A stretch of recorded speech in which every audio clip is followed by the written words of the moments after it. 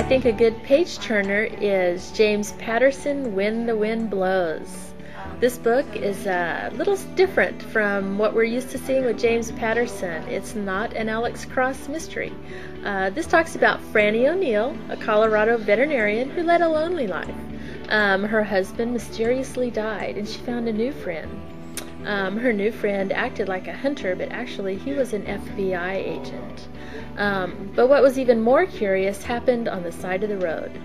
That's where she found Max. When she found this girl, her arms were folded back really curiously. When she opened her arms, they were wings.